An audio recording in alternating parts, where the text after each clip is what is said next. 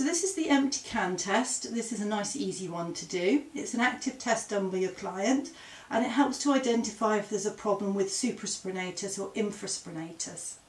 So get your client to bring their arms up to 90 degrees. So this puts pressure on the tendons between the acromion process and the head of the humerus here, because it brings the two together and reduces the space there.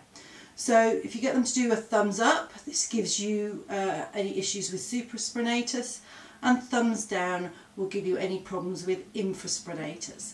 So that's a nice easy test to test a couple of the rotator cuff muscles, and that's the empty can test.